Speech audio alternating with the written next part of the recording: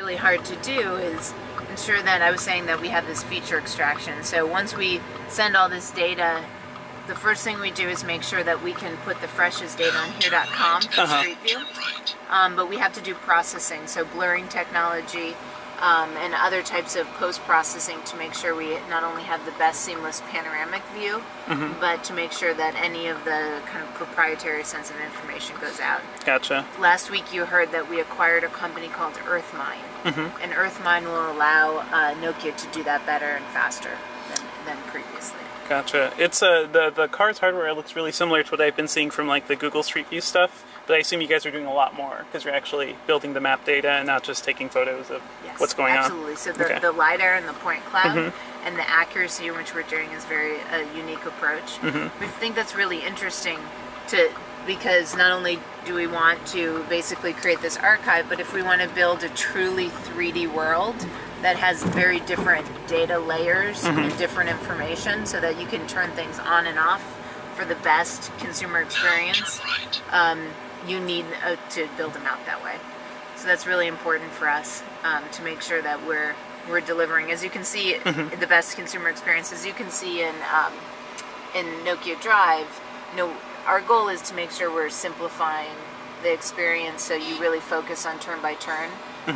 If most people don't realize that as we collect the road, for example, just this next road we turn on, we have about 1,000 attributes that we collect on that street.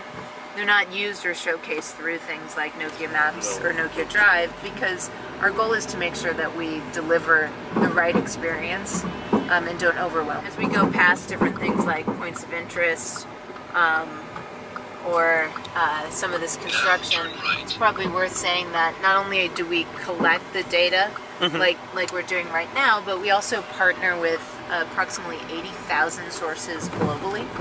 Anyone from businesses that we've had strong partnerships, so when they add a new business, we get that added to our database. We also have 100 million usage of our map a day.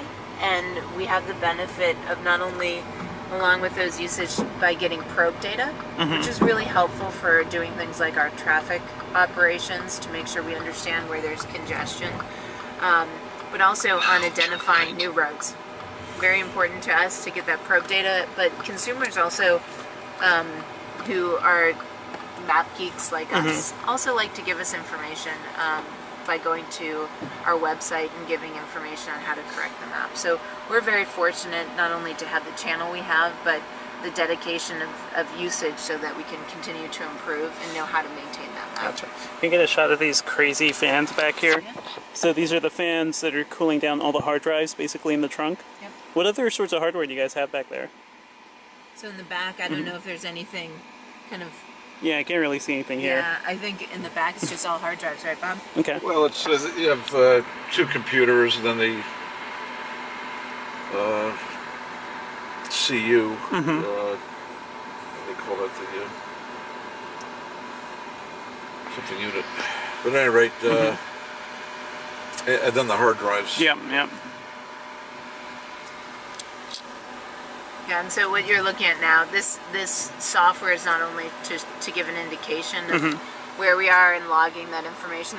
We're just on a test route, but if we were driving a path, it would actually give you the optimal route as well. Okay. Where to drive and make sure you're doing that safely. Okay. It's called the. Oh, I'm sorry. Oh, I'm sorry. So I say it's called the compute unit. Okay. And we have 2 hard drives housed in there. So you can see on the screen on Nokia Maps a couple other things coming up. One of the things you'll see on the bottom is a speed alert or speed limit. So those are actually where the posted signs are, or the official but unposted sign based on how the speed limits work in the county or city. You'll see that's one of the things we're focused on. Speed limits change a lot. So having the video or the LiDAR record of the world helps us identify those speed limit signs and make sure we have them very accurate. And how long have you guys been basically building up these, the crazy vehicles that can take all this sorts of data?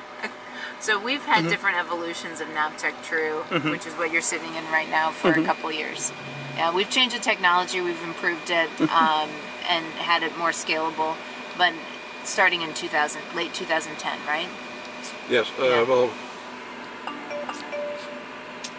I thought it was February of 2011, but it could go back that far. I mean, that's my understanding as to when they first started collecting with these vehicles. Gotcha. Okay.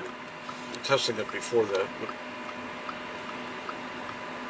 Yeah, and before that, we had vehicles that had different cameras and collection systems. But our goal was always at the time to have a reference, right? So we didn't do that much feature extraction or automation off of it. It was really just as a kind of a back cover, so to speak, to help support the geographers who went back after they drove the roads to be able to have a reference to code the information. Have you used Apple's Maps product to see like kind of what they force upon their users?